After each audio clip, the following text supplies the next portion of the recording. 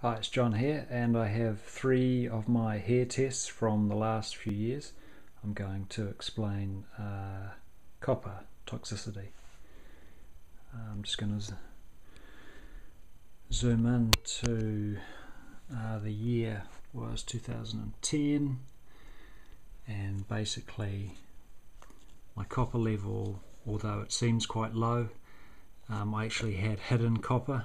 The hair test result wasn't showing a true level, and the following, actually this was a couple of years later, there's my copper level there. It's gone up from 1.1 to 3.4. This is the ideal range, and obviously it's above that, but after changing a lot of things, diet, lifestyle, copper levels have come up, and that's common.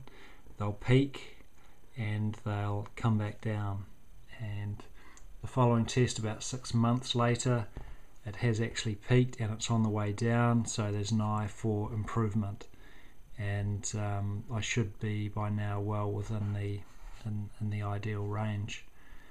And it's quite common for actually, once copper has normalized, other heavy metals, for instance mercury, will start to come out. It almost has its turn. You see, mercury is dumping, and also lead, arsenic and aluminium are starting to come up, so that's a good thing. A higher level is good, because that means it's been excreted out of the body.